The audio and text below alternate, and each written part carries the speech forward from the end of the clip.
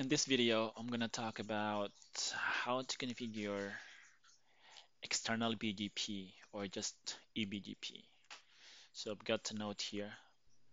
When BGP runs between routers that belong to two different ASs, this is called external BGP.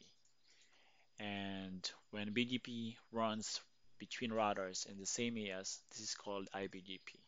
So I'm just gonna show you how to configure eBGP in this video.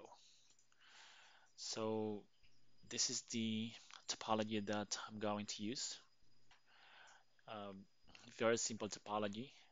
Basically, R1 is in AS1, R2 is in AS2, and this is the transit network between the two routers.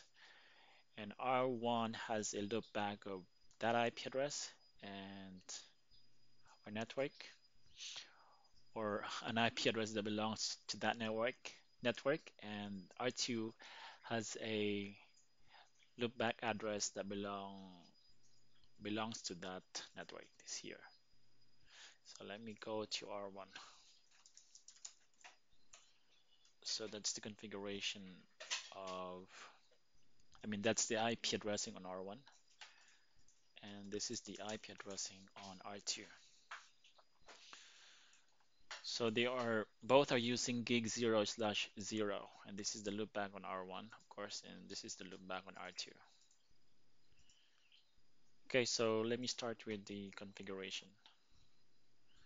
So it says here that this is how you enable BGP on a router. So this is the command. So in this case, I'm using AS1 according to our topology. So I'm going to copy and paste that command. Yeah, and this is how you establish a TCP connection between R1 and R2. So, okay, I have not changed that yet. And AS neighbor is 2, right? Same here. Yes, neighbor is 1. So this is how you establish again, this is how you establish a TCP connection between the routers. Okay, and I'm going to do the same on R2.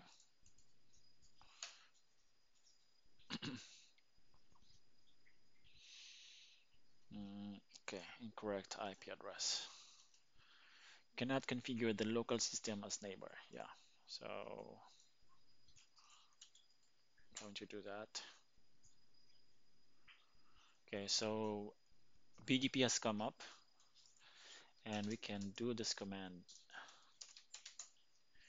So we see that BGP has established, but we're not receiving any prefixes yet. And you can also do this particular command, BGP neighbors.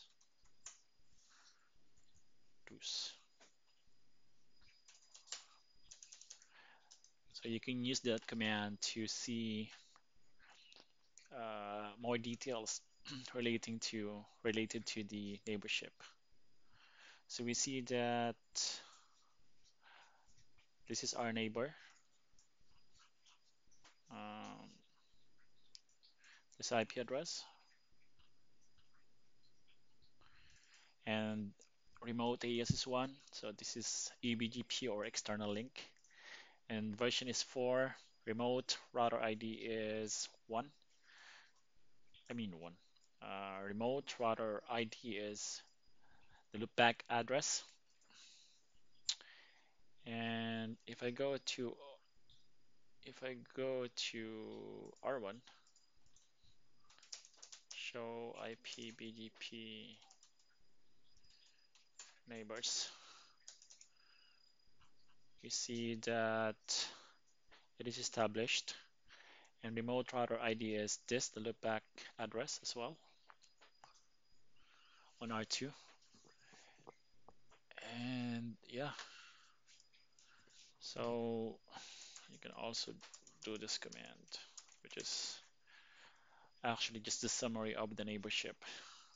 So we're not receiving any prefixes yet from both routers because we are not advertising any networks yet. So I'm going to actually configure a password on R1 and I'm going to do the same on R2.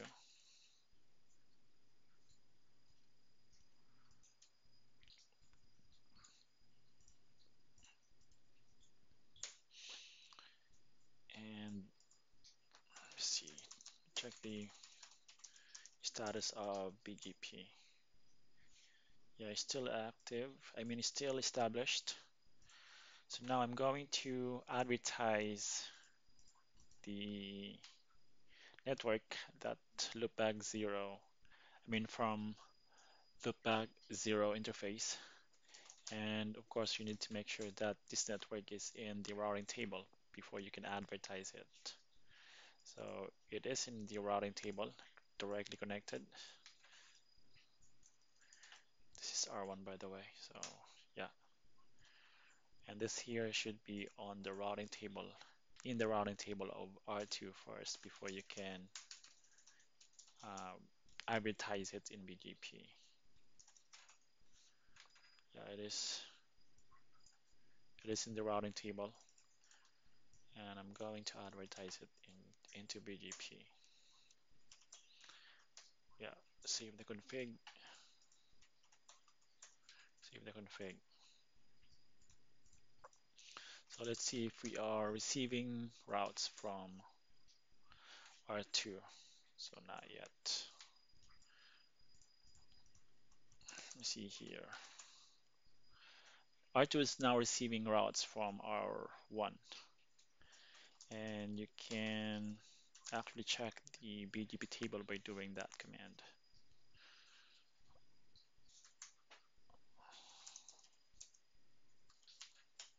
Yeah, so we are receiving one route or one prefix, and that would be this prefix or network from R1. So here, this is just prefix received. It's not, so it appears that it's not including the routes that you locally originated or you locally advertised into BGP, which is this one. Go to R1 as well. Yeah, and R1 is now receiving route as well from R2. And same scenario. This is just what we are receiving in this one here from R2. So BGP is working as expected. Let me check if we can find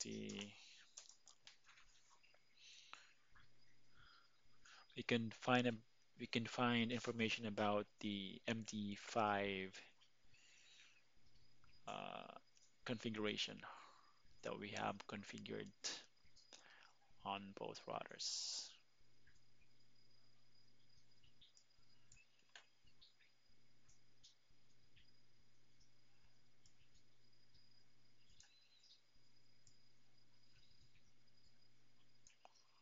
Looks like it's not there. Let me see. I don't think you can see it from that MD5. Yeah, nothing. MD5.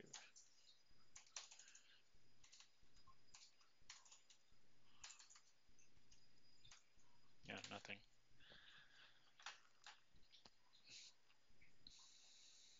Yeah, so I guess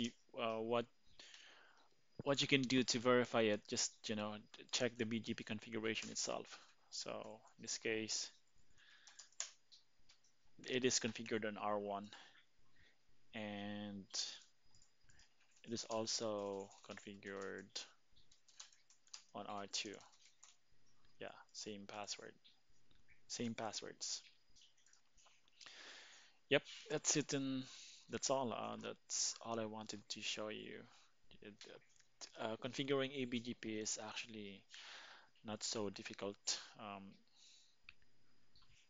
It's just actually just two commands. This here, This is how you again enable BGP, and this here is how you establish a TCP connection between the routers, BGP speaking routers. And this is actually optional, and the password is optional. You don't need it to establish a neighborship between the routers. And this here is of course how you establish, I mean how you advertise networks in BGP. And let me actually check this here. Yeah, so we see this BGP route in the this route in the routing table, and this is being learned via BGP, and that should be the same on.